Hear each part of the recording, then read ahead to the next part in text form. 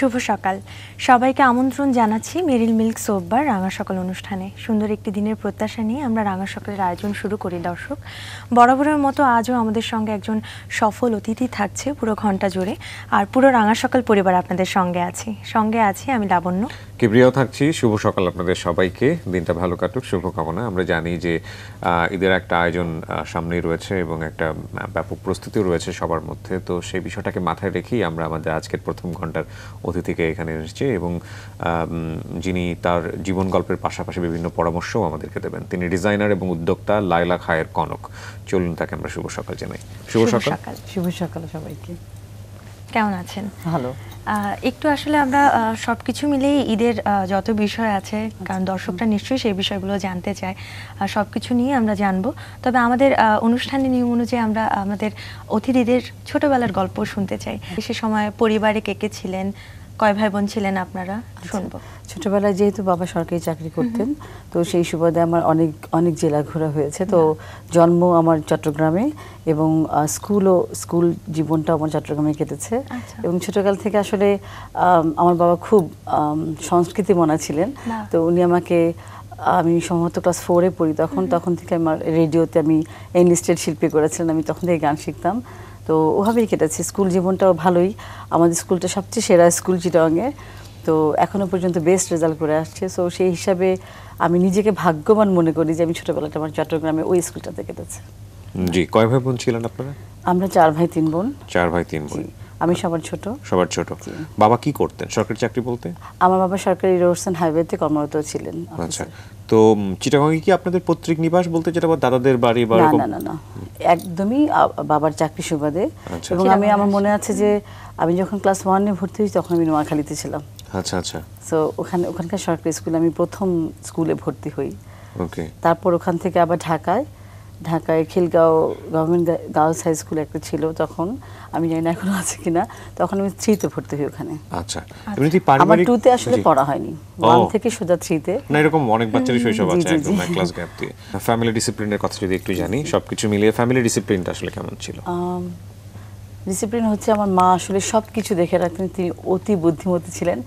কারণ আমার নানা ছিলেন তখনকার আমলে ডাবল MA ঢাকা ইউনিভার্সিটি থেকে, সো ওনাকে গোল্ড মেডেল দেওয়া হয়েছিল। আর ওনাদের গ্রামে আমি শুনেছি আমার মার কাছ থেকে। সো আমার বড় মামা ছিলেন বিশিষ্ট কবি, উনি মারা গেছেন, কবি ফজল শাহাবুদ্দিন। সো আমাদের একটু শিল্প সংস্কৃতি নিয়ে ছোটকাল থেকে আমার জানাশোনা ছিল আর কি। আর কারণ আমার সাধারণত মামার বাসায় বেড়াতে যাই, তো আমার ওখানে বেশি যাওয়া হতো, আর আমার মামার টাচে বেশি থাকা হতো আর কি মামা মামিদের। আমার মামিও তখনকার হলিক্রস থেকে পাশ করা এবং জাহাঙ্গীরনগর থেকে বাংলায় মাস্টার্স। উনি বাংলার হেড অফ ছিলেন ISD স্কুলে, অ্যান্ড দেন BIT, এখন রিটায়ার করেছেন আর কি। আসলে সংস্কৃতি এবং শিল্প ছোটকাল থেকে একটুখানি বলতে গেলে অনেকখানি আমার সাথে ছিল। এবং আমি তারপর ঢাকায় যখন আসি তখন আমি বাফাতে আসলে। কত বছর বয়সে ঢাকায় আসা? SSC করার পর। তাহলে আমরা আরেকটু আগে জানি, আপনি যেটা বলছিলেন যে ছোটবেলাতেই আপনি গানের সাথে সম্পৃক্ত হন, ফ্যামিলিতে আর কেউ কি গান করতো? সবাইকে বাবা শিখাতো। মানে আমাদের ওস্তাদজি যখন আসতো আমরা 3 বোনই বসতাম, বড় মেঝো ছোট, তো মনে হয় গলা অনুযায়ী। তো তখন আমাদের যে ওস্তাদজি ছিলেন রঞ্জিত বরণ চৌধুরী, উনি মারা গেছেন, চিটাগাংয়ের ডিরেক্টর ছিলেন উনি। তো উনি বললো যে আমি ওকেই শিখাই, তো সবাই শিখতাম আমরা, আমি একটু কন্টিনিউ করেছি আর কি। ওকে। তো আপনার কি প্ল্যান ছিল, মানে বড় হয়ে শিল্পী হতে চান নাকি অন্য? আমার বাবার প্ল্যান ছিল যে আমার নাম লাইলা ছিল, বললো আমার মেয়ে রুনা না মনি লাইলা হবে, মনে ছিল সেই কারণে। তো সেই সময় কি আপনার কোনো ইচ্ছা ছিল না গান গাইবার? খুবই যা হয় ছোটকালে মারা নিয়ে যায় স্কুলে বসে থাকে বাফাতে। আমি 5 বছর করেছি নজরুলগীতিতে, বাট আনফরচুনেটলি সার্টিফিকেট কোর্সটার সময় আমাদের ওখান থেকে আমরা আবার শিফট করি। আচ্ছা। সো আমার একটু যাতায়াতের সমস্যা হচ্ছিল এবং আমার মা নিয়ে যেতে পারতো না আর কি। তখন কি ঢাকা থেকে অন্য জায়গায় যাওয়া হয়েছে আবার? হ্যাঁ। আচ্ছা। সো সেই কারণে আসলে ওইভাবে 5th ইয়ারে এসে আমি শুধু ফাইনালটাই দেইনি, আদারওয়াইজ আমি প্রত্যেকবারই ফার্স্ট ক্লাস পেয়েছিলাম। সো তখনকার সময়ে এখনকার জামান স্যার নেই, উনি চলে গেছেন। শিল্পকলা একাডেমিতে উনি আমাকে এনলিস্টেড করেছিলেন। তো আমি অনেক বছর গান গেয়েছি সরকারি ভাবে আর কি প্রোগ্রামগুলোতে। পরে কি এখন কি একদম চর্চা ছেড়ে দিয়েছেন? এখন অনেক দিন ধরেই করা হয় না আর কি। ওকে। তবে বাবার কথা বলতে গেলে একটা কথা বলতে, যখনই গান গেতে বসতাম উনি এক দুটো গান শুনতো, সেটা হচ্ছে বড় আশা করে, আর একটা হচ্ছে আয় কুকু আয়। ঠিক আছে, আমরা আপনার সম্পর্কে একটু ছোট করে জানি, তারপর নিশ্চয়ই আরো বিস্তারিত শুনবো। দর্শক, ফ্যাশন হাউস অঞ্জনসের চিফ ডিজাইনার লাইলা খায়ের কনক আজ আমাদের সঙ্গে আছেন। 10 বছরের বেশি সময় ধরে ফ্যাশন ডিজাইনার হিসেবে তার পথ চলা। পোশাকের পাশাপাশি জুয়েলারি ডিজাইনার হিসেবেও সুনাম অর্জন করেছেন। জুয়েলারি ডিজাইনিংয়ে নিজেকে দক্ষ করতে সিঙ্গাপুরের jewellery design management international school থেকে জুয়েলারি ডিজাইন বিষয়ক diploma in metal arts, diploma in fashion jewellery, diploma in fine jewellery ডিজাইনে 3টি বিষয়ে ডিপ্লোমা করেছেন। গড়ে তুলেছেন কনক দ্য জুয়েলারি প্যালেস অঞ্জনসে। তিনি প্রথম সংযোজন করেন বিষয়ভিত্তিক গয়নার সংগ্রহ। জুয়েলারি ডিজাইনিংয়ের পাশাপাশি সিঙ্গাপুরের টনি ইন্টারন্যাশনাল স্কুলে বিউটিফিকেশনের উপর ডিপ্লোমাও সম্পন্ন করেন আমাদের আজকের অতিথি। এই গল্পগুলো তার কাছ থেকে নিশ্চয়ই শুনবো। তার কাছে আবারও ফিরে যাচ্ছি আমরা ছোটবেলার গল্পে ছিলাম। তো সেই সময় তো গান করা হতো, ওভাবে হয়তো আপনি ভাবেননি যে গান নিয়ে আপনি পরবর্তীতে কি করবেন। তো এমনিতে কোনো এমিল লাইফ ছিল কিনা যে আপনি বড় হয়ে আসলে কি হতে চান বা কিছু? ইন্ডিপেন্ডেন্ট, মানে ওটা সবসময় ছিল, ছোটকাল থেকে ছিল। কারণ আমি গান শেখার পাশাপাশি আমার মনে আছে যে আমার কাছে ছোট ছোট বাচ্চা আসতো যে আপু গান শিখবো, আমি গান শিখাতাম। আমি যখন ক্লাস 7-এ পড়ি তখন আমি 6 বছর একটা মেয়েকে গান শেখাতাম। তো তখন থেকে শুরু। তারপর আমার মনে আছে আমি 500 টাকা পেতাম আমি যখন স্টুডেন্ট ছিলাম। সো আমি মনে করি যে আমার মনে হয় ভিতর থেকে তখন থেকে কিছুটা ছিল। তো তখন আমি গান জানতাম, গান করেছি। যখন আমি কলেজে পড়েছি তখন আবার অন্য দিক থেকে আমি তখন থেকেই আর্ন করি। That's very good. ইন্ডিপেন্ডেন্ট হওয়াটাই আসলে মানুষের জীবনের একটা বয়সের পরে গিয়ে মানুষ নিজের মতো করে সিদ্ধান্ত নিতে চায় তার জীবনে। কিন্তু এই ইন্ডিপেন্ডেন্স সেন্সটা কি মানে বিয়ের পরে হলো নাকি অনেক আগে থেকে? আমার স্কুল জীবন থেকে, যেটা বললাম যে আমার আসলে ওই ইচ্ছা থেকে না যে আমি ইন্ডিপেন্ডেন্ট হব, বাট আমার ভালো লাগতো যে আমি নিজে কিছু করছি, হয়তো বা ভিতর থেকে। তখন তো ছোটকালে তো ওভাবে ভাবা হয় না সাধারণত, একটু বড় হলে সেন্সটা আসে, কিন্তু নিজে কিছু করতে ভালো লাগতো। আচ্ছা, তো স্টার্ট করলেন কবে থেকে? এটা কি বিয়ের আগেই? হ্যাঁ, যখন আমি শিল্পকলায় পড়াশোনা করছিলাম সেই সময় থেকে আমি আসলে নিজেই বাসায় ফ্যাক্টরি, নিজেই টেবিল করে আমি সালোয়ার কামিজ করতাম। সেটা 1990 পরে, 1990 সালের পরে। ওকে, হ্যাঁ। আপনি পড়াশোনা করেছেন হচ্ছে আমরা যেটা দেখতে পাচ্ছি চারু এবং কারুশিল্পে। এটা কি শিল্পকলাতে পড়াশোনা নাকি? এটা সাবজেক্ট হচ্ছে রিলেটেড আর্টস, যেটার মধ্যে চারু এবং কারুশিল্প মানে arts and crafts. Right. So ওখানে আমাদের শেখানো হতো হাতে কলমে কিভাবে সবকিছু করা যায়, উইভিং থেকে পটারি, মৃৎশিল্প থেকে সবকিছু আমাদের ওখানে শেখানো হতো। আসলে বিশেষ করে এই সাবজেক্টটা কোথায় আছে সেটা খুঁজতে খুঁজতেই আমার এটাই একটু জানতে চাই, আসলে এই বিষয়ের প্রতি আগ্রহটা আসলো কোথা থেকে? এটা আস্তে আস্তে গ্রো করে বোধহয় নিজের মধ্যে থেকে, যে কিছু একটা করার যে ইচ্ছা, তাহলে আপনি কি করবেন, কিভাবে নিজেকে ডেভেলপ করা যায়। তো সেই ক্ষেত্রে দিয়ে আমি দেখলাম যে গানের জগৎটায় আমাকে আমার গার্জিয়ানকে নিয়ে যেতে হতো। তো সবসময় আমার মা পারতেন না, আমার ভাইরা চাকরি করতেন। সো তখন আমি ভাবলাম যে আচ্ছা, কলেজে পড়ার সময় আমাদের যখন আমি ইন্টারমিডিয়েট পড়ি তখন থেকে আমার মনে হচ্ছিল আমি একটু সাজাই। তো একটু নিজের থেকে সহজে তো কিছু তো থাকে মনে হয় ভিতরে।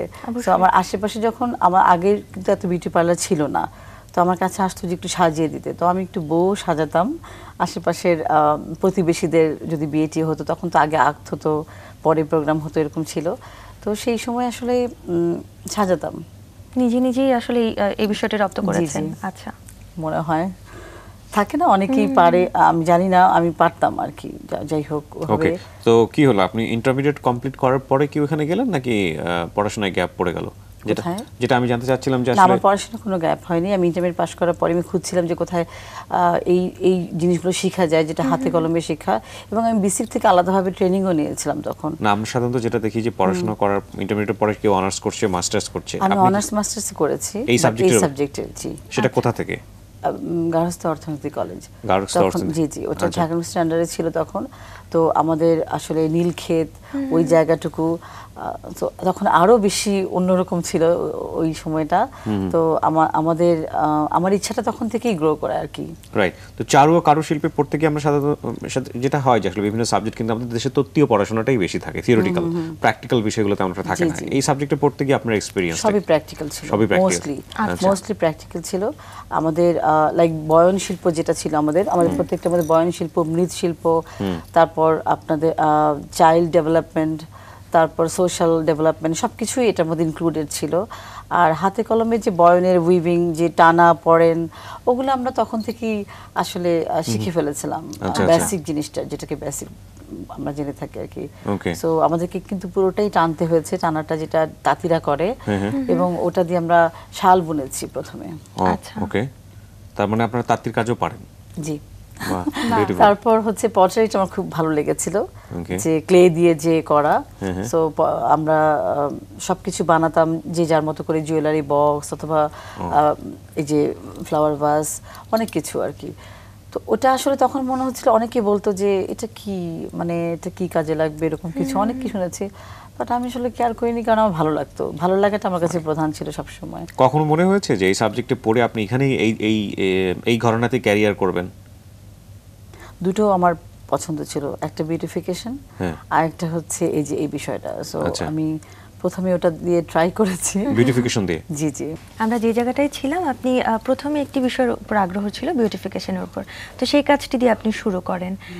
পরবর্তীতে আসলে কি ভাবেন যে কি শুরু করবেন, বা বিউটিফিকেশনের রেজাল্টটা কি দাঁড়ালো, ওইটা একটু যদি বলতেন আপনি কি করলেন? আসলে আমি ভাবলাম যখন সাজাতে যে, তখন আসলে আমি কোনো কিছু, একটাই আমার সমস্যা, সেটা হচ্ছে আমি না জেনে কিছু করতে পারি না। কি ধরুন আমি কোনো উদ্যোক্তা হিসেবে আমি কোনো ব্যবসা শুরু করব, আমি কিছুই জানি না, পুঁথিগত বলেন আর প্র্যাকটিক্যালি তো কিছু বুঝি, বাট যেটা আমরা স্কুলিং যেটাকে বলে আর কি।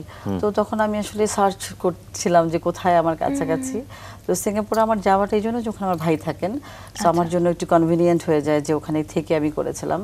এবং আমার ওয়ান্ডারফুল এক্সপিরিয়েন্স ছিল যে কিভাবে আসলে সৌন্দর্যকে ওনারা দেখেন আর কি বাইরে, সেটা হচ্ছে রিল্যাক্স নাম্বার ওয়ান। আমরা যেটাকে অনেক কিছু শিখেছি ওখান থেকে। আমার সকাল 10টা থেকে 5টা পর্যন্ত আমার ক্লাস হতো এভরিডে, উইকেন্ডে ছাড়া। আপনি অনার্স মাস্টার শেষ করে ওখানে গিয়েছি।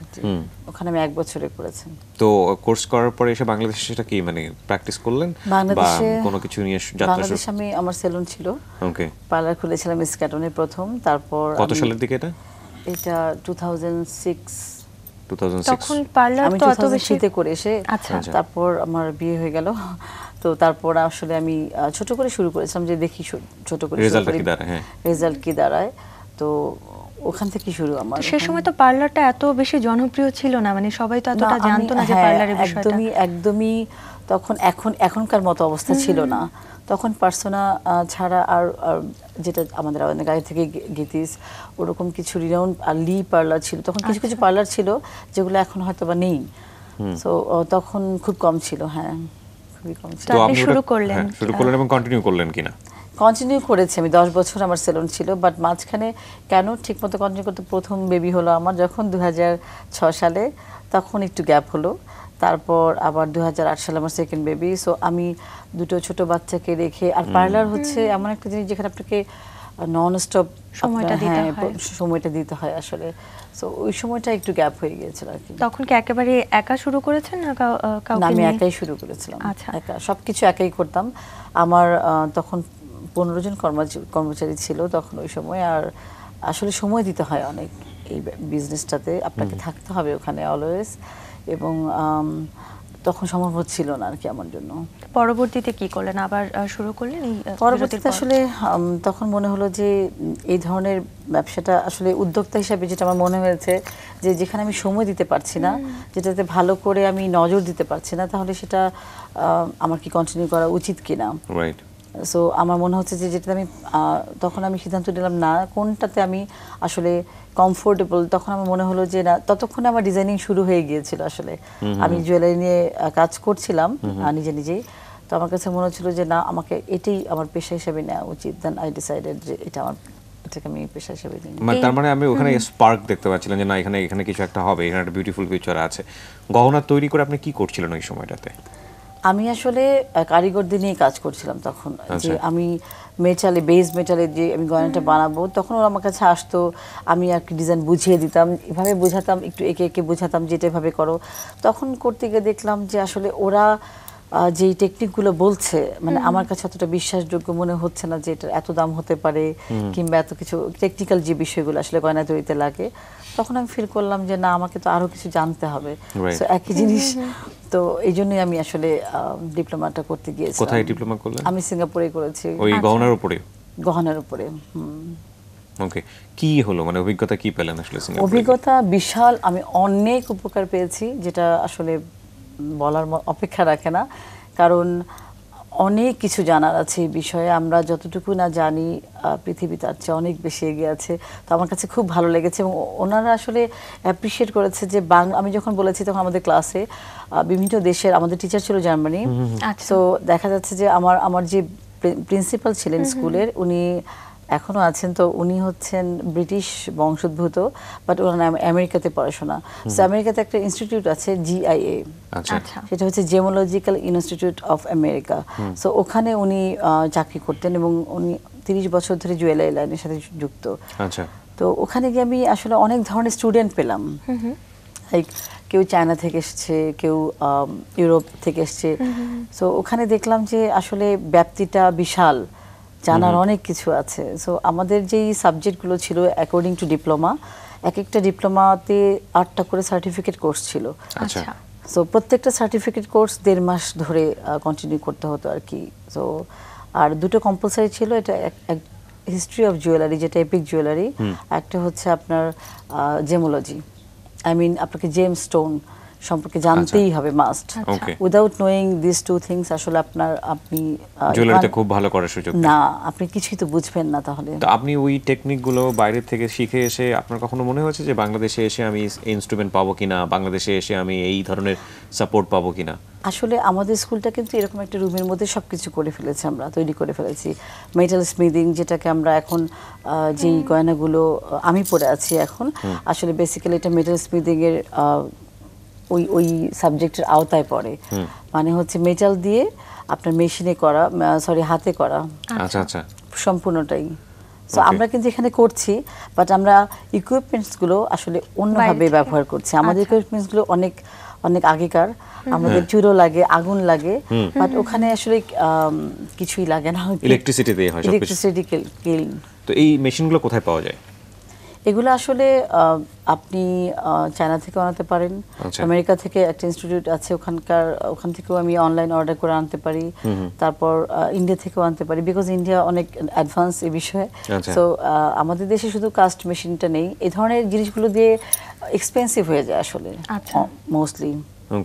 এই জন্যই আমরা আসলে হয়তো বা কেউ ফ্যাক্টরি, মানে আমরা যে ফ্যাক্টরি ডেভেলপ করব সেটার জন্য আমাদের যে যেমন আমরা ওয়্যার করব, লাইক চিকন ওয়্যার করব, সো সেটারও একটা মেশিন আছে, বাট দোজ আর ভেরি মানে হেভি আর কি।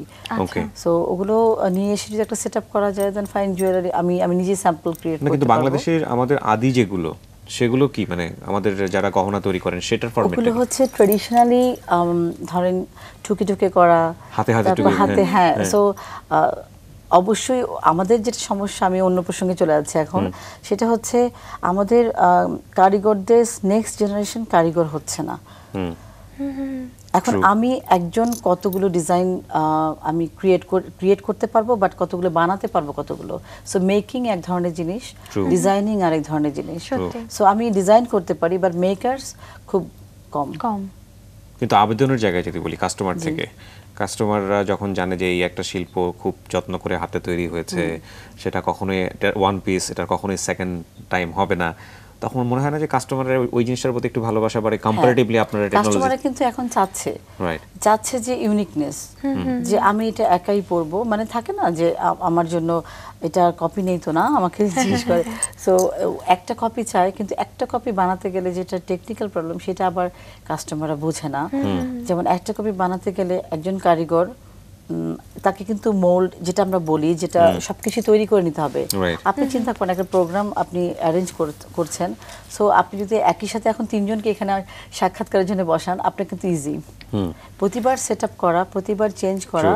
সো এই জিনিসটা তখন কস্টিংটা বেড়ে যায়। তখন একটা ডেফিনেটলি জুয়েলারি ডিজাইনের ডিজাইন পিস যেটাকে আমরা বলি, যে মাস্টার পিস অথবা যেটাই হোক, সেটার কস্ট বাড়বে এবং সেটার দাম একটু বেড়েই যাবে। রাইট, একটা দুটো তৈরি করার সুযোগ থাকে না সেক্ষেত্রে।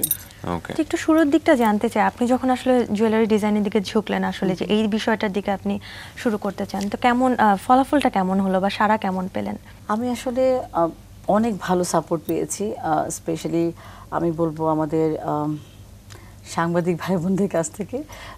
কারণ আসলে এই ধরনের উদ্যোগ সম্ভবত একটুখানি কম, যে জুয়েলারি নিয়ে যে চিন্তা ভাবনা করবে, যে না আমি ডেভেলপ করতে যাচ্ছিলাম আসলে আমাদের দেশে মেয়েদেরকে, যারা আসলে একটু অসহায়, যে তাদেরকে যদি এই বিষয়ে একটু ট্রেইন আপ করা হতো, যে এই যে শিক্ষাটা আমি শিখে আসলাম, সেটা যদি আমি ছড়িয়েই না দেই, তাহলে তো এই জিনিসটা আমাদের এখানেই থেমে থাকবে। তো সবার পক্ষে হয়তো বা সম্ভব হবে না যে বাইরে যে এই কোর্সটা করে আসা। তো আমার স্কুলিং করাটা সম্ভব না, বাট আমি যেভাবে হেল্প করতে পারি, যে আমার সাথে যদি কাজ করে, দেন আমি ওদেরকে শিখালাম, দেন আমার এখানে ওরা আবার কি করলো, যে আমার এখানে সাপ্লাই দিল এবং আমার সাথেই কাজ করতে থাকলো। So they will be benefited, এবং একসময় ওরা স্বনির্ভর হয়ে যাবে, ওরা নিজেরাও কিছু করতে পারবে। এভাবে হয়তো আগানো যায়। তখন কতজনকে নিয়ে কাজ শুরু করেছেন? সে সময় অনেকেই তো হয়তো আপনার এখানে এসেছিল, নিশ্চয়ই নারীদেরকে নিয়ে আপনি কাজ করতে চেয়েছেন। আসলে ওটা না, এই বিষয়ে শিক্ষা খুব কম, মানে জুয়েলারি মেকিং নারীদের মধ্যে খুবই কম আছে আর কি। সো ওইটাই বলছিলাম, যদি এমনি যেটা হয় বাংলাদেশে, যেটা হচ্ছে এখন অনলাইন বেসিসে, বাইরে থেকে যেগুলো আসলে মেটালগুলো নিয়ে এসে ঘরে বসে মালা বানিয়ে ফেলছে, পুঁথি দিয়ে কি যে কোনো ভাবে অ্যাসেম্বলিং বলি অ্যাসেম্বলিং করছে। বাট ওটা আসলে অনেকে উদ্যোক্তা হচ্ছে, ধরেন আপনি নিয়ে আসলেন, এখানে বিক্রি করছেন, এটা এক ধরনের। আরেকটা হচ্ছে আপনি স্বনির্ভর, আপনি জানছেন, আপনি যখন নিজে জানবেন, তখন আপনাকে আসলে কেউই মানে পিছু হটাতে পারবে না। রাইট, কারণ নিজে যদি কনফিডেন্ট থাকে, অন্যরকম একটা কনফিডেন্ট গ্রো করে, অন্যরকম কনফিডেন্ট থাকে, আপনি অন্যকে শেখাতে পারছেন। রাইট। না, কিন্তু আপনি যখন তৈরি মেটালের দিকে ঝুঁকছিলেন, তখন মার্কেটটা আসলে কোথায় ছিল? মানে আমি যেটা জানতে চাচ্ছি যে আপনি কোথায় এটা বিক্রি করতেন, কোথায় এটা সেল করতেন, কাকে দিতেন? আমি নিজেই সেল করতেন। আমি আমার স্টোর খুলে দেন আমি গিয়েছিলাম শিখতে। কারণ আমি তো করছিলাম প্র্যাকটিক্যালি, যেটা আমার জানা ছিল না, সেটা হচ্ছে আমার থিওরিটিক্যাল বিষয়গুলো জানা ছিল না। সবটা কোথায় ছিল? বনানীতেই ছিল 11 নম্বরে। জি। আর আমি তার আগে তো অঞ্জনসের সাথে যুক্ত ছিলাম, এবং তখন থেকেই আমি 7 বছর ধরে কিন্তু এই কাজই করছিলাম। ও, অঞ্জনসের সাথে আপনি যখন যুক্ত ছিলেন, তখন আপনি নিজের বিদ্যা দিয়েছেন? আমি নিজের বিদ্যা অলরেডি, আমার ওই বিদ্যা করতে করতে আমার মনে হলো যে না, আরো কিছু জানতে হবে, আমাকে একদম ফ্যাক্ট জানতে হবে। তো সেই জন্য আমার কাছে ইজি মনে হয়েছে বিষয়টা। আমি যখন গিয়েছি, তখন স্কুলে সবাই আমাকে অ্যাপ্রিশিয়েট করেছে, যে ফ্রম বাংলাদেশ। সো কেউ বিশ্বাসই করতে পারছিল না যে বাংলাদেশ থেকে কেউ ফ্লাই করে এসে এই বিষয়ে শেখার জন্য আবার ফ্লাই ব্যাক করবে, কারণ আমাদের 30 ডেজ বেশি ভিসা ছিল না। আমি অ্যাজ এ টুরিস্ট ভিসা গিয়েছিলাম। তো ওখানে গিয়ে আমার যেটা স্কুলে যেটা সুবিধা ছিল, সেটা হচ্ছে মেকআপ ক্লাস করতে পারতাম। So I have to come back and I have to go back again. Okay, very good. তার মানে আমি যেটা বুঝতে পারি, আপনি একদিক থেকে পায়োনিয়ার, কারণ আমরা যতদূর জানি যে দেশীয় এই তাঁত শিল্পে আমরা কিন্তু এই মেটালের যে অর্নামেন্টস, সেগুলোর কিন্তু আমরা অঞ্জনসের হাত ধরেই জানি যে সেটা শুরু হয়েছিল। মেরিল মিল্ক সোপবার রাঙা সকাল অনুষ্ঠানে 2 থেকে 7 বছরের শিশুদেরকে জন্মদিনের শুভেচ্ছা জানানো হয়। আগ্রহী অভিভাবকগণ জন্মদিনের 7 দিন আগে শিশুর ছবি, নাম, যোগাযোগের ঠিকানা, জন্মসনদের অনুলিপি ও ফোন নাম্বার পাঠিয়ে দিন এই ঠিকানায়। প্রযোজক রাঙা সকাল, মাছরাঙা টেলিভিশন, 2 বীর উত্তম, জিয়াউর রহমান রোড, বনানী, ঢাকা 1213। এছাড়া ইমেল করতে পারেন rangashokalkel@maasranga.tv এই ঠিকানায়। দর্শক, আমরা কথা বলছিলাম ডিজাইনার এবং উদ্যোক্তা লাইলা খায়ের কনকের সঙ্গে। তার কাছে আবারও ফিরছি আমরা। বিরতিতে যাবার আগে অঞ্জনসের সাথে আপনি যুক্ত হয়েছেন সে বিষয়ে কথা শুনছিলাম, এবং সেখানেই আপনি প্রথম সংযোজন করেন এবং জুয়েলারি বিষয়গুলো নিয়ে। তো একটু শুনতে চাই সেখানকার যাত্রা কেমন শুরু হয়েছিল, তখন কেমন অবস্থা ছিল? অঞ্জনসের সাথে পরিচয়টা কিভাবে হলো? ইনফ্যাক্ট পরিচয় আসলে কাজের সূত্র ধরেই। তো তখন আমি যেটা বলেছিলাম যে আমি কলেজ জীবন থেকে কিন্তু অলরেডি আমার একটা ফ্যাক্টরি ছিল, বিশাল সেটা 25 জন কর্মচারী ছিল তখন আমার। তো তখনও আমি আসলে আমি অনেক আগে থেকে যেটা বলছিলাম যে আমি কাজ করি, কি কাজ করে যাই, বাট কিসের জন্য কেন কোনো ফিউচার চিন্তা করে করি না, ভালো লাগে করি, করতে করতেই আসলে ওইভাবে কাজের সাথে যুক্ত হয়ে যাওয়া। আচ্ছা, সো পোশাকের সাথে প্রথমে যুক্ত ছিলাম, ওইখান থেকে ওই যে ভালো লাগা ছিল আমার কলেজ বেলায় যে আমি সোনার দোকানে ঢুকে যেতাম, ঢুকে গিয়ে আমি তখন 6-7 হাজার টাকা ভরি ছিল সোনা। তো তখন আমি আসলে ছোট ছোট লকেট বানাতাম নিজে নিজে, ভালো লাগতো না, আমি একে একে তখনও দিয়ে আসতাম। তো ওখান থেকে মনে হলো যে আমি একটু এই দিকটাকে একটু দেখি। তো বেস মেটালে তো ছিলই আমাদের গয়না, আমাদের কারিগর আছেন। আমাদের আসলে কিছু ভ্রান্ত ধারণা আছে, মেটাল বলতে আমরা শুধু মেটালই বুঝি। মেটাল আসলে 2 ধরনের হয়, base metal and precious metal. তো প্রেশাস মেটাল আসলে gold and silver, R base metal হচ্ছে কপার, তামা, যেটা দিয়ে আমরা আসলে কিছু সাশ্রয়ী গয়না তৈরি করি আর কি। সো ওই গয়নাগুলো বেশি চাহিদা, কারণ আমরা সবাই এটাকে কনজিউম করতে পারি, আর হচ্ছে ওটা গোল্ডের একটা লুকও দেয় আসলে ভালো পলিশিং হলে। ওকে। সো সোনার গয়না তো এখন অনেক দাম, 50,000 টাকা অনেক দাম ভরি ওগুলো। তো এখন এই জন্যই বেস মেটালের দিকে মানুষ একটু বেশি ঝুঁকছে যে। আর ওটা দিয়ে আসলে বিভিন্ন রকমের ডিজাইনও করা যায়, মানে সেটাকে আমরা বলি এক্সপেরিমেন্টাল ডিজাইন, যেটা আসলে গোল্ডে এক্সপেন্সিভ হয়ে যায়। তো সেই ক্ষেত্র দিয়ে আর কি তখন থেকে শুরু। আপনি যখন শুরু করেছিলেন তখন এই বেস মেটাল এগুলো কি মানে বাংলাদেশে তেমন একটা পপুলার ছিল, বা একেবারে কি অবস্থায় ছিল আসলে? তখন আসলে ছিল, সত্যি কথা বলতে এখনো যেটা আছে, আমাদের পার্শ্ববর্তী দেশ থেকে অনেক গয়না আসে, সেখানে আসলে এত হ্যান্ডসগুলো চিপ থাকে যে অনেক প্রচুর সস্তায় গয়না আসে। তো তখন আমি চিন্তা করলাম যে না, একটু ডিফারেন্ট কি করা যায়।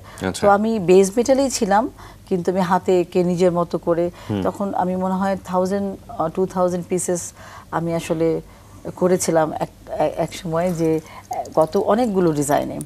তো বেশ সাড়া পেয়েছিলাম তখন। বাট আনফর্চুনেটলি হচ্ছে আমাদের ডিজাইনগুলোর কোনো আমরা কি বলবো এটাকে, যে ওটা আসলে কপি হয়ে যায় খুব দ্রুত। সো আমরা 1 বছরের ডিজাইন আসলে আর পরবর্তী বছরে আর এখন রাখছি না। আচ্ছা, কপি হয়ে যাওয়াটা এটা শুধু আমাদের গোল্ডের ক্ষেত্রে না, এটা সব জায়গার ক্ষেত্রে, মানে ডিজাইনের ক্ষেত্রে না, এটা সব জায়গার ক্ষেত্রেই। কোনো একটা ইউনিকনেস যখন কোথাও শো করে, সঙ্গে সঙ্গে সেটার কপি হয়ে যায়। এবং আপনি যখন একটা ডিজাইন করেন তখন আলটিমেটলি কি মাথায় থাকে? আমি আসলে আমি যেটা শিখে এসেছি তখন আমার আসলে মাথায় থাকে সেটা হচ্ছে ইন্সপিরেশন। কোনো ইন্সপিরেশন থেকে আসলে মানুষ জুয়েলারি করে। জুয়েলারি আসলে যে কোনো কিছুই, ধরেন আপনি চিন্তা করলেন আপনার পিছনে মাছরাঙা পাখি, সো আমার যদি মনে হয় যে আমি একটা পাখির লকেট করব, সো ওই পাখি থেকেই আমি আইডিয়াটা নিলাম, যে আমার মাথায় রয়ে গেল পাখিটা। সো আমার মনে হয় না কোনো অনুপ্রেরণা থেকে আসে আর কি জুয়েলারি ডিজাইনের ব্যাপারটা।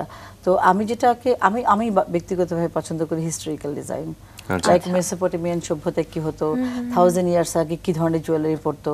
আমাদের হিস্ট্রি অফ জুয়েলারি পড়তে গিয়ে আমার অনেক কিছু জানা হয়েছে, যে এত বছর আগে মানুষ এত আধুনিক ছিল, যেটা আসলে ঘুরে ঘুরে আসে। এখন আমরা যেটা পড়ছি সেটা আসলে 1000 বছর আগের জুয়েলারিও আমরা কিন্তু এখন ক্যারি করছি। টার্গেট কাস্টমার কারা এরা যারা কিনছে? সবাই কি কিনছে? সমাজের একেবারে যদি প্রান্তিক পর্যায়ের মানুষ বলি, তারা কি গহনাটা বোঝে? আমি এইভাবে বলবো যে সবাই সবার সাধ্য মতো কিনে, আর সবাই কিন্তু সবার মনটা কিন্তু সুন্দর। তো সবাই কিন্তু একটা সুন্দর জিনিসই চায়, হয়তো বা তার সাধ্যের অতিরিক্ত হলে সে চায় যে না, আমার সাধ্যের মধ্যে আমি কি সুন্দরটা নিতে পারি, হয়তো বা সেভাবে বেছে নেয়। বাট আমি সবার মধ্যে সৌন্দর্য দেখি না। আমি যদি একটু ইলাবোরেটলি যাই, মানে একজন গ্রামের একজন সাধারণ মানুষ বা একজন সাধারণ ভদ্রমহিলা, ওনাকে যদি আমি এই ধরনের গহনা দেই, তাহলে ওনার কাছে অ্যাকসেপ্টেন্সটা কি হবে? মানে ওই জায়গাটা থেকে আসলে এই ধরনের মেটাল গহনা এগুলো কি পৌঁছাতে পেরেছে? আমার তো মনে হয় না। অদ্ভুত ব্যাপার হলো সত্যি যে আমার কাজী বুয়া আমার গয়নার প্রশংসা করেছে। সেটা তো আপনার ঘরের মানুষ বলে হয়তো করেছে, এটা না, মানে আমি বুঝতে পেরেছি যে সৌন্দর্য সবাইকে টানে। ডেফিনেটলি। হ্যাঁ, আর আমাদের গ্রামের যদি কাউকে বলেন, ওদের আসলে যদি টিভি ঘরে ঘরে পৌঁছে গেছে, এটা একটা ব্যাপার। সো দেখা যাচ্ছে কি মিডিয়ার বদলতে আসলে সবাই পরিবর্তন সম্পর্কে সিরিয়াল দেখছে সবাই।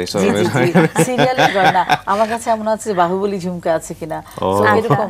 তো সিরিয়ালের গয়না কিন্তু আমি অনেকেই ফলো করছে যে এই ধরনের গয়না আছে কিনা, দীপিকা ওই বিয়েতে পড়েছিল ওটা আছে কিনা, আনুষ্কা ওটা পড়েছিল কিনা, এটা হচ্ছে আমাদের শহরের মানুষের। আর আমি যদি বলি যে আপনি যদি গ্রামের দিকে যান, আমি তো আমাদের দেশের নায়িকারা যারা পড়ে তারা হুবহু সেটাই, তারা অনেক জানে, ওটাই তারা মানে এতটাই একেবারে যে না জানে এখন আর কেউ নেই মনে হয় তেমন ভাবে। না, একটা সময় ছিল যখন ইমিটেশনটাকে অনেক সময় মনে করতো তুচ্ছ-তাচ্ছিল্য করা হতো, যেটা ইমিটেশনের গয়না। এখন তো ইমিটেশনটাই মনে হয় ফ্রন্ট লাইনে চলে আসছে। Imitation is different thing. Imitation আমরা যেটা জেনেছি সেটা হচ্ছে মেশিন মেড। আচ্ছা। আর হচ্ছে আপনার যেটা কন্টেম্পোরারি জুয়েলারি, সেটা হচ্ছে সমসাময়িক জুয়েলারি আমরা যেটাকে বলি আর কি, যে এখন কি চলছে, এখন ট্রেন্ড কি। ইমিটেশন বলতে আমরা যে অনেকে জানে না যে যেটা আমি ঠিক মনে পড়ছে না এখন নামটা, ইমিটেশনের চুড়ি যে গোল্ড কালার হবে, সিটি গোল্ড বলি যেটা, আমি জানি না সিটি গোল্ড কথাটা কোথেকে আসে, বিকজ অফ গোল্ডের মতো লাগে দেখে হয়তো বা, আর পুরোপুরি গোল্ডের একটা লুক দেয় ওটা।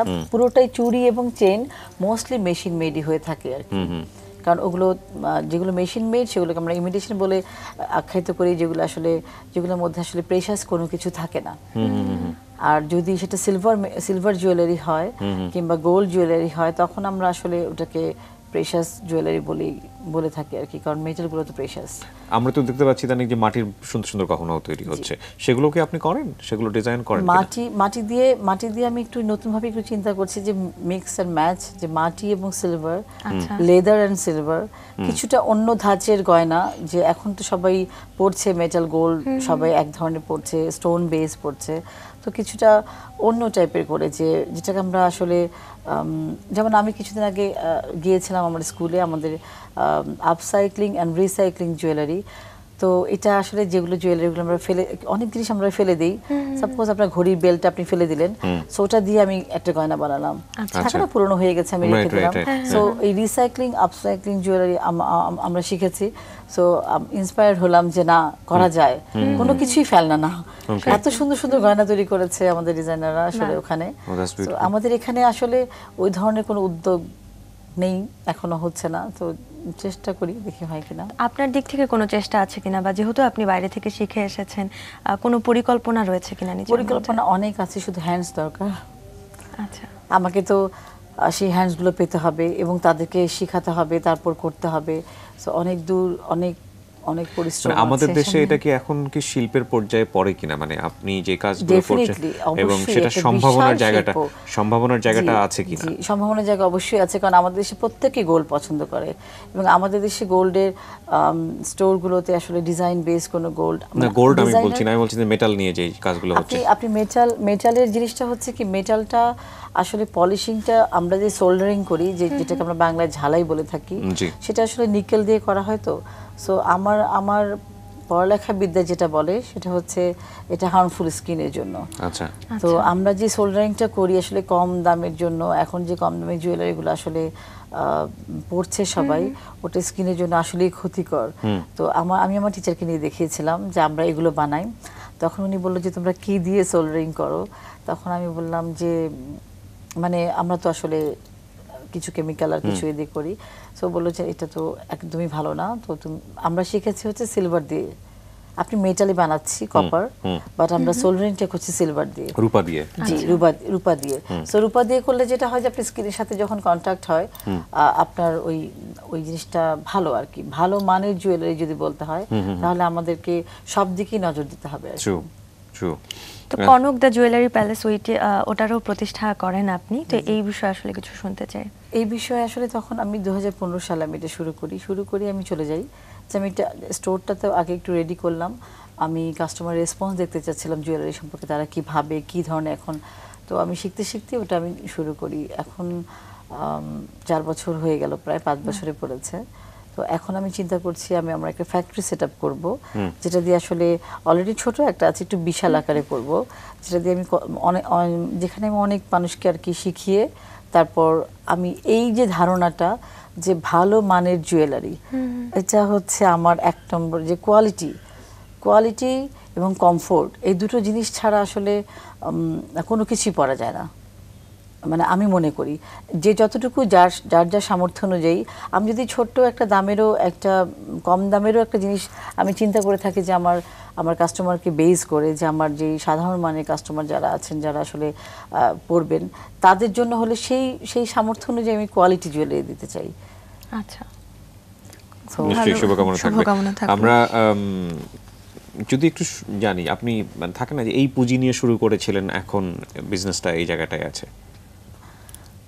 পুঁজি বলতে আসলে আমি যা পুঁজি মানে আমি বুঝিনি। পুঁজি বলতে আমি অর্থের কথা বলছি, যে কি পরিমাণ অর্থ ইনভেস্ট করেছিলেন শুরুতে, এখন এটার প্রতিষ্ঠানের দিক থেকে। সেটাই আমি বলতে যাচ্ছি যে আমি যে সিঙ্গাপুর থেকে করে এসেছি সেটা আসলে অনেক এক্সপেন্সিভ ছিল আমার জন্য, বারবার ফ্লাই করে যাওয়া এবং অনেক এক্সপেন্সিভ ওখানেও। তো এটা সবার পক্ষে হয়তোবা সম্ভব হবে না। আর আমি যেটা শুরু করেছিলাম সেটা হচ্ছে যে খুবই সবাই কম দিয়ে শুরু করে, যে দেখি কিভাবে কি হয়। তো আমার একজন কারিগর আমি খুঁজে খুঁজে বের করেছি, কিন্তু আমি খুঁজে খুঁজে হেঁটে হেঁটে বের করেছি। কোথায় থাকেন উনি? উনি নিউ মার্কেটের ওদিকে থাকেন। আমি অনেক সার্ভে করেছি বিফোর আই স্টার্ট মাই মানে শপ। তো আমি নিউ মার্কেট, ওদিকে আপনার টাঙ্গাইল, তারপর যশোর, খুলনা, কারখানা উঠে যাওয়া, ওদের কোথায় কোথায় কাজ হচ্ছে, সোনার কারিগররা কিভাবে কাজ করে। তো আমি অনেক দেখলাম, দেখার পর বুঝলাম যে আমার বেশি কিছু সেটআপ দরকার নেই আমাদের মতো করে জুয়েলারি তৈরি করার জন্য। কিন্তু আমাদের এক একটা সেক্টরে কাজ হয়, তো সো আমাদের ওই যারা বানায় তারা একটা টেবিল নিয়ে বসে গেলে আপনি দেখবেন যে গ্রামে একটা ছোট একটা আমাদের একটা টেবিল নিয়ে বসে কিন্তু কারিগররা কাজ করে। তো ওগুলো ঘুরে ঘুরে দেখে আসলে আমি চিন্তা করলাম যে না, করা যায় নিজের মতো করে। তো আমার একজন স্যাম্পল মেকার তো লাগে, আপনি জানেন যে একটা জিনিস তৈরি করার আগে প্রথমে স্যাম্পলটা তৈরি করতে হবে। সো আমার আছে, তো আমি ওকে দিয়ে করাই আর কি আমার ডিজাইন। ঈদ নিয়ে আসলে আমাদের একটু জানা দরকার, কি ধরনের গহনা সাধারণত পড়ছে এই সময়, রিসেন্ট ট্রেন্ড আসলে কি চলছে, আপনার কাজের ব্যস্ততা কেমন ছিল, ঈদ নিয়ে প্রিপারেশন কি, সবকিছু যদি বলতেন। এই সময় আমি একদমই স্পষ্টভাবে বলতে পারি যে এখন silver based jewellery, not only precious metal হতে হবে এটা সিলভার, কিন্তু সিলভারি যে কালারটা হোয়াইটিশ অর অক্সিডাইজড সেটা খুবই চলছে, খুবই ট্রেন্ড এখন। আচ্ছা, সেটা হতে পারে সিলভার দিয়ে তৈরি, হতে পারে মেটাল দিয়ে তৈরি, বাট সিলভার প্লেটেড। আচ্ছা, এখন অনেকে হয়তো দেখতে পাচ্ছি বিয়েতেও সিলভারের, আমি শ্রেণী ভেদ করছি, একটুখানি করা দরকার আছে। সো দেখা যাচ্ছে যে ডায়মন্ড সেটিং যেটা আছে সেটারও ডিমান্ড আছে উইথ সিলভার হোয়াইট পলিশ, আর হচ্ছে আপনার সিলভার বেস যেটা আছে আমাদের যে নিজস্ব সিলভারের যে দক্ষতা আমাদের কারিগরি, সেগুলোরও কিন্তু অনেক চাহিদা আছে। স্পেশালি সিলভার কালারটা এখন হচ্ছে ট্রেন্ড জুয়েলারি ক্ষেত্রে। ওকে, তা আপনার আসলে ঈদ নিয়ে আসলে ব্যস্ততা কেমন চলছে সবকিছু মিলে যদি শুনি? ঈদ নিয়ে ব্যস্ততা আসলে আমি সর্বক্ষণই চিন্তা করতে থাকি যে আসলে বিভিন্ন ধরনের আমাদের কাস্টমাররা আসেন, তো এক একজনের চাহিদা থাকে এক এক রকম। তো দেখা যাচ্ছে যে আমাকে সবসময় কাজ করতে হয় যে ওটা তৈরি করি, তো ওটা তৈরি করি। সো আমি এখন সিলভার নিয়েই কাজ করছি বেশি। ওকে, এই র মেটেরিয়ালগুলো কোথা থেকে আসে? এই সিলভার নিয়ে করেন বা আপনি অন্য কিছু নিয়েই করেন? আসলে র মেটেরিয়াল বলতে সিলভার কি বোঝাচ্ছেন? যে কোনো কিছুর হতে পারে, আপনি লোহা নিয়েও কাজ করতে পারেন, মানে র মেটেরিয়ালটা আসে কোথা থেকে? এটা আসলে আমাদের দেশে পাওয়া যায়। আচ্ছা, আমাদের দেশে আপনি চকবাজারে যাবেন, আপনি তাঁতিবাজার যাবেন, সো অনেক কিছু, এই যে পুরনো ঢাকার যে ওখানে অনেক র মেটেরিয়ালস আমি আসলে কারিগর আমার নিজস্ব কারিগর আছে, বাট আমি সাবকন্ট্রাক্ট আমার কারিগর বেস কাজ করাই। মানে ওরা কি পুরনো গহনা বিক্রি করে নাকি মানে মেটাল কেজি দরে বিক্রি করে? আসলে কি মেটাল কেজি দরে বিক্রি হয়। আচ্ছা, মেটালটা ধরেন এই এটা বেস মেটালে গোল্ড প্লেটিং করা। সো দেখা যাচ্ছে যে ওই মেটালটাকে আমি কেজি দরে কিনতে হয়, কেনার পর ওটাকে পাতে আমি কি চাই, এটা ওয়্যার হিসাবে পাওয়া যায়, পাত হিসাবে পাওয়া যায়, তারপর ডাইজ হিসাবে পাওয়া যায়, বিভিন্ন ডাইজের থাকতে পারে। সো অনেকগুলো সেক্টর আছে যেগুলোকে প্রত্যেকটাকে আমাকে কিনতে হয়, কিনে তারপর ওটাকে আমি ওটা দিয়ে তৈরি করা হয়। ওরা পায় কোথায়? ওরা কারা? মানে যারা পুরান ঢাকায় বিক্রি করছে, ওরা নিশ্চয়ই কোথাও থেকে নিয়ে আসে। আচ্ছা, আমাদের দেশে তৈরি হয়, আমাদের দেশে কিছু যেটাকে আমরা দেশি মেটাল বলে থাকি, আর আপনারা সবাই জানেন চায়না থেকে আসে। সো দুটো মেটাল আছে, চায়না মেটাল, দেশি মেটাল। সো মেটাল যখন কিনে কাস্টমার হয়তো এখানেও চাইনিজরা ঢুকে গেছে, সবখানে আছে, সবখানে আছে। আর আসলে আমাদের দেশ তো সমৃদ্ধ না মেটালে, আমাদের দেশে যেমন সাউথ আফ্রিকায় সোনার খনি আছে, আমাদের দেশে তো নেই। তো রূপা আমাদের দেশে নেই, তো ডেফিনেটলি আমদানিকৃত এই সমস্ত জিনিস। কিন্তু আমাদের এটা বানানোর কোনো ক্ষমতা হয়নি। তো লোহা আমি জানি না, লোহা দিয়ে আসলে করা হয় না, কারণ দস্তা লোহা ওটা আসলে শরীরের জন্য খুব ক্ষতিকর, খুবই ক্ষতিকর। আর হচ্ছে যেটা বলেছেন যে ওরা কোথা থেকে আনে, এই যে বললাম যে যেটা আমদানিকৃত বিভিন্ন এটা পিস হিসাবে পাওয়া যায়, যে কোনো আকারে পাওয়া যায় আর কি, আপনি যেভাবে চান। ধরেন আমি একটা পাতে, আমি ধরেন এটা একটা পাতে করা, বাট এটা কিন্তু আমাকে ডাইসটা তৈরি করতে হয়েছে। সো একটা মোল্ড যেটাকে আমরা তৈরি করি, মোল্ড তৈরি করতে হয় প্রথমে, যে আপনি আমার ফেসটাকেও বানাতে পারবেন, একটা পাখির মোল্ড তৈরি করা। তো ওই মোল্ডটা তৈরি করার পর আপনি 1000 পিসেস ইউ ক্যান মেক। তো যখন এটা 1000 পিসেস হয় তখন এটা চিপ জুয়েলারি হয়ে যায়। এই জন্য 500 টাকা আপনি একটা গয়না পাচ্ছেন, এত বড় একটা ঝুমকা পাচ্ছেন। ওটা I don't know how many pieces, এরকম 1000 পিসেস তৈরি হয়। আর যখন আমি চিন্তা করবো যে না, আমি একটা ডিজাইন করলাম এবং সেটা আমি মোল্ড বানাবো এবং একটা পিসি করব, তখন এই ক্ষেত্রে কি কাস্টমাররা তাদের ডিমান্ড বলতে পারে আপনার কাছে এসে যে আমি এরকম চাচ্ছি, কিংবা আমি মোল্ডটা এইভাবে তৈরি করে দিবেন আমাকে? আসলে অতটা বেশি বোঝে না ওনারা, বেশিরভাগই ম্যাগাজিন নিয়ে আসেন আমার কাছে। তো আমি বলি যে আসলে ম্যাগাজিন না, আপনি আপনার প্রয়োজনটা বলেন। অনেকে আপনি বলতে পারেন যে আমরা যেটা শিখেছি বাইরে, আমাদের একটা কোর্স হয়েছে এরকম, কাস্টমার আসবে কিভাবে আমরা তাকে বোঝাবো। তো উনি হয়তো চাবে যে আমি একটা রুবি, আমি যে স্টোন যদি বলি যে হয়তো বা একটা এমারাল্ড, হয়তো বা ডায়মন্ড বেস স্কোয়ার কাট স্টোন দিয়ে আমি একটা পেন্ডেন্ট চাচ্ছি, ডিজাইন আমি ক্রিয়েট করব। বাট আপনি আপনার চাওয়াটা বলবেন যে আমি এরকম চাচ্ছি, আমারটা একটু রাউন্ড হলে ভালো হয়। বাট আদার যে ওয়ার্কসগুলো সেগুলো আমি ক্রিয়েট করব। বাট আমাদের দেশে এখনো ওই ধারণাটা তৈরি হয়নি যে আমি আমার জুয়েলারিটা আমি একা পরি। এটা কিন্তু সম্ভব, মেটালও সম্ভব, এবং খুব বেশি এক্সপেন্সিভ কিছু না। প্রয়োজন হলে আমরা ডিজাইন কস্টটাই বসাবো না, তাও আমি চাই যে মানুষ আসুক, ডেভেলপ হোক এই চিন্তাধারাটা। মানে আমরা বাজারে যে গয়নাটা আমরা পড়ছি, আসলে আমি একটু বলি যে আমাদের যে ফুটপাতে যে গয়নাগুলো পাওয়া যাচ্ছে 400-500 টাকা, এত বড় বড় বড় দুল, তো আমরা কিভাবে পারবো আপনি বলেন? একটা 650 টাকা ভরি রূপা, 650 টাকা ভরি রূপা, আমি যদি 5 আনাও দেই তাহলে এটা 350 টাকা রূপার দামই আসে। আমি কিভাবে পারবো একটা এইরকম চায়না জুয়েলারির সাথে কম্পিটিশনে? আচ্ছা, সো সেদিক থেকে আমরা চিন্তিত আছি সেদিক থেকে। আসলে আমরা আসলে অনেক সময় দেখবেন যে অনেকে আসে যে এটা তো আমি দেখেছি, এই গয়নাটা আমি দেখতেই পারি, কারণ আমাদের কাস্টমারের ডিমান্ড অনুযায়ী রাখতে হয়। আমি যদি উদ্যোক্তা হিসেবে টিকে থাকতে চাই তাহলে আমি কি করব সেখানে? আমার একটা কোশ্চেন আছে না, কিন্তু মানুষকে যদি ওটা বোঝানো যায় যে চায়নার সাথে আমার ডিফারেন্সটা কোথায়, আমরা যদি নিজেরা যদি না বুঝি তাহলে আর কিছু করার, একমাত্র সেইভাবেই সম্ভব আসলে। তবে অনেকে আমি দেখেছি, যখন আমি পাশাপাশি কিছু সিরিয়ালের জুয়েলারি আমার ডিজাইন রেখেছি, সত্যিকারে বলতে আমার ডিজাইনটা সেল হয়ে যায় আগে। বিকজ আপনি তো সারাক্ষণ দেখছেন, কেউ চায় না একই গয়না, আমিও চাই না আপনি আমি একই শাড়ি পরে হয়তো বা 6-7টা অনুষ্ঠানে এখন যাব না, থাকে না এরকম? তো এরকম আসলে আমি দেখেছি যে মানুষ কিন্তু চায়, বাট করার জায়গাটা হয়তো বা কম। এক্স্যাক্টলি। ইদানিং তো আরেকটা জিনিস আসছে ফ্যাশনের ক্ষেত্রে, ম্যাচ, পায়ের স্যান্ডেল থেকে শুরু করে মাথার চুলের কালার পর্যন্ত। আমি সেক্ষেত্রে একজনের কথা বলবো, নুসরাত ফারি আমাদের যে চিত্রনায়িকা আছেন, আমার ওনাকে খুবই ভালো লাগে, বিকজ উনি আমার শপে আসেন এবং আমার ডিজাইনের গয়নাটা, একটু এক্সেপশনাল গয়নাটা উনি আসলে সবসময় কেনেন। এই জন্যই বেশি ভালো লাগে, বিকজ উনি বুঝেন। ওকে, উনি বুঝেন যে উনি কোনটা চাচ্ছে।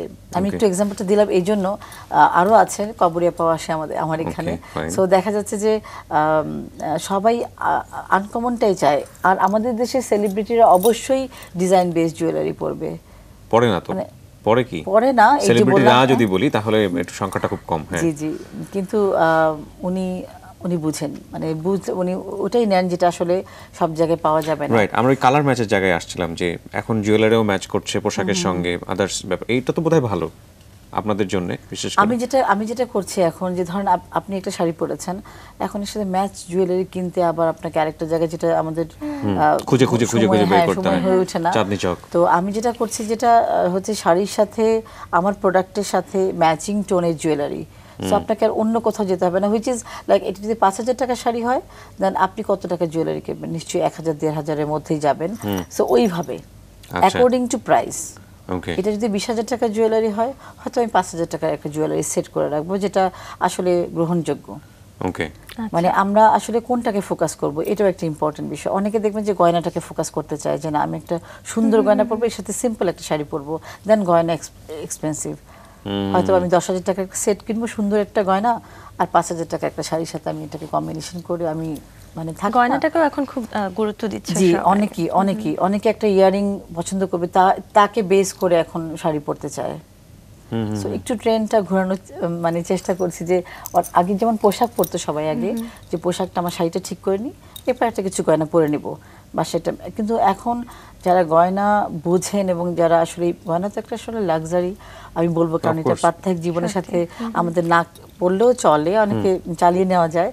কিন্তু এখন একটু ট্রেন্ডটা একটু চেঞ্জ হচ্ছে। আমি চেষ্টা করছি যে জুয়েলারিটাও আসলে আপনি খেয়াল করে দেখবেন যে গয়না যদি না পরেন, একটা মেয়ে কেন, ছেলে সৌন্দর্য আমার কাছে মনে হয় ছেলেরা যখন একটা ব্রেসলেট পরে ভালো লাগে। তো গয়নাটা ওইভাবে ফোকাস করে যদি পোশাকটাকেও প্রাধান্য দেওয়া যেতে পারে এরপরে। রাইট, নিঃসন্দেহে ভালো পরামর্শ। ইন জেনারেলি ঈদের ফ্যাশন নিয়ে যদি আপনার আজকে আমাদের দর্শকদের যদি কিছু বলার থাকে আপনার। ঈদের ফ্যাশন বলতে কি, গয়নার কথা বলতে গয়না হতে পারে, বা আপনি অ্যাজ এ ফ্যাশন ডিজাইনার হিসেবে যদি কোনো কিছু সাজেস্ট করেন। আমার সাজেশন হচ্ছে যে আমার পার্সোনালিটি অনুযায়ী আমি সবসময় আমি দেখি যে আমি যেমন গতকালকে একটা উদাহরণ দিচ্ছি, আমি দুজন ভদ্রমহিলা এসেছিলেন, তারা AZ up to 60 years old হবে, বাট ওনারা এত গয়না পরেছিলেন, বলেছে আমি মার্কেটে বেরিয়েছি তো কি হয়েছে, আমার ইচ্ছা।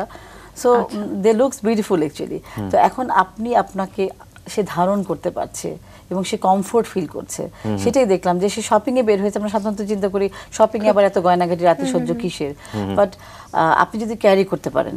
সো প্রথমে হচ্ছে আমি নিজে কি, আমার পার্সোনালিটি, আমার কমফোর্ট জোন, যে আমি পরে কি স্বাচ্ছন্দ্য ফিল করছি কিনা, আমার সাথে মানানসই কিনা, সেভাবে জুয়েলারিটাকে পছন্দ করে নেওয়া। সো ট্রেন্ড তো আছেই যে সিলভার বেসড হতে হবে, কিংবা এখন এরকম চলছে, বাট সেই সাথে আসলে আমার সাথে মানিয়ে যাচ্ছে কিনা, আর হচ্ছে আমি কমফোর্ট ফিল করছি কিনা জুয়েলারিটাতে। ওকে, চ্যালেঞ্জ সেক্টরগুলো কি, মানে আপনি যে বিজনেসটার মধ্যে এখন আছেন বা যে মেটাল নিয়ে কাজ করছেন, এখানে সবচেয়ে চ্যালেঞ্জিং জায়গাটা কোথায়? চ্যালেঞ্জিং জায়গাটা হচ্ছে মানে কম্পিটিশনের মধ্যে আমার কাছে মনে হচ্ছে যে মানুষের মধ্যে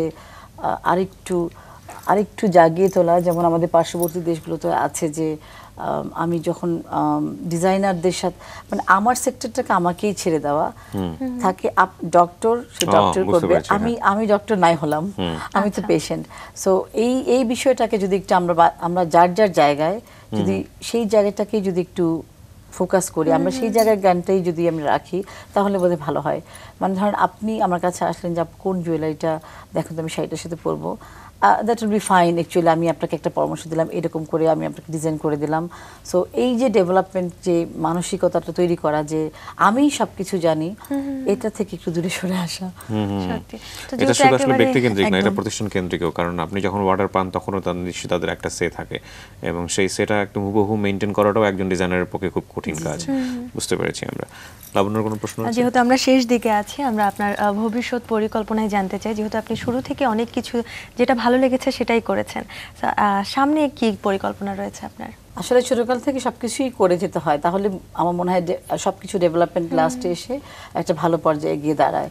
সো আমার ভবিষ্যৎ পরিকল্পনা বলতে আমি বলবো যে আমার এই সেক্টরটাকে, জুয়েলারি ডিজাইন ডেভেলপমেন্ট সেক্টরটা, jewellery design development, so development in every side, which is precious metal or non-precious metal, and development for women, independence. নিশ্চয়ই প্রত্যেকটা মেয়েকে স্বনির্ভর হতে হবে, এটা হচ্ছে আমার পরামর্শ। যে সেক্টর থেকে যেখানে যার মেধা আছে সেখানে কাজে লাগানো, আর আমার পক্ষে যদি সম্ভব হয় তাহলে আমি ট্রেইন আপ করে কাউকে যদি 10 জনকে স্বনির্ভর করতে পারি, সেটাই আমার। শুভকামনা থাকবে। অনেক ধন্যবাদ।